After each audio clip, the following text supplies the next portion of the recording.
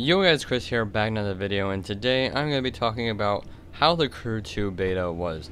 So I played a little bit of the Crew, the original Crew, nothing too much. It was on the 360, so when I got the Crew 2 I didn't really know what to expect, but the beta, it was pretty good.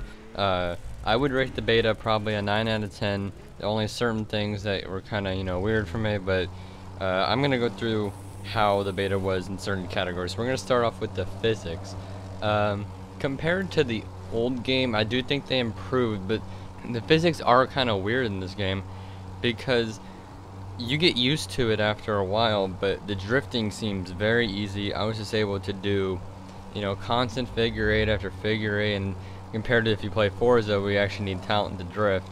It's kind of different. The racing physics, it's not terrible. It's not amazing either, but I mean, it's an arcade game. It's not all about the physics, but I do think they improved, but they're still not on the level of, say, like Forza or something. The second thing I wanted to talk about was that there's only going to be 4 players in a session. So there's this 7 players in a session thing that you can have, but you can only have 3 of your friends on with you. So technically, I mean, unless you want to play with 2 other randoms, then there's only 4 people to a crew, which is just like it was last game. I understand that, the reason that they're having this 4 players to a crew and not more is because of the fact that the game is so huge, and they just need the fact, if they have more than 4 people in a session, it's just gonna lag everywhere, and it already started lagging a little bit, even with only 4 players. So I mean, they're going graphics over players, I guess. I mean, that's whatever they want to do. Next thing was the map. The map is really big in this game, and that can be a good thing and a bad thing.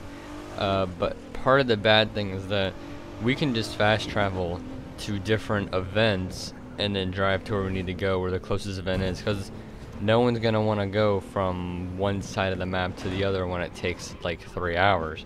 You know what I'm saying?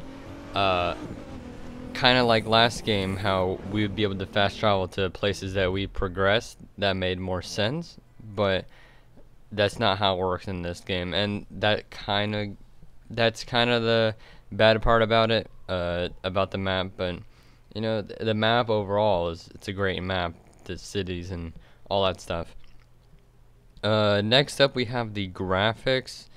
The graphics were really good in this game. The shadows were good, the reflections were good. Kind of looks like a cartoon, blah blah blah, whatever people want to say.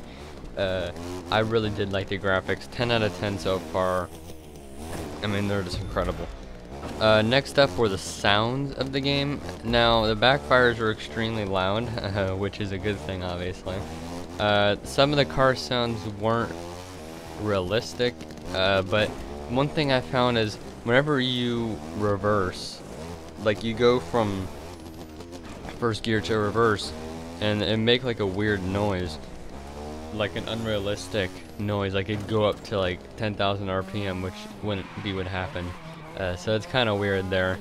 Next up, the cars being too expensive. Now, this is one or two things. Because we're in the beta and we can only do the first event, which earns us 15k, or if you did it on hard, it'd be like 19k. It made basically all the cars too expensive. Now, this could be a good thing because as we move on in the story, we'll be earning more credits and such, so it's not going to be a problem. But for the beta, it was a problem because we couldn't really get the cars we wanted, unless we just grinded all 48 hours plus of time, pretty much. Next up here we have the story and progression looks good, based on the story, because we have the different disciplines, obviously, and we unlock the different things through the different disciplines. So it looks really fun to kind of progress through the game and go from start to finish, get all the disciplines, all the photo ops. It looks really fun to compete, which is always a good thing. And last thing, this isn't part of the beta thing, but all these betas are kind of scaring me, because the closed beta made sense, right? It's a closed beta, but now they're gonna have an open beta right after E3, so they're having another beta within 14 days, and everybody's gonna be able to play it. It's almost like, you know, this game doesn't even come out on June 29th. It's almost like we're playing the game already. I mean, we got to play it for 4 days, and now we're gonna be able to, everybody's gonna be able to play it again. It's kind of, they're really just trying to get people to buy this game. I mean, it's weird, but yeah, and we don't keep our progress, so I gotta do that story mode all over again for the open beta, which isn't that cool.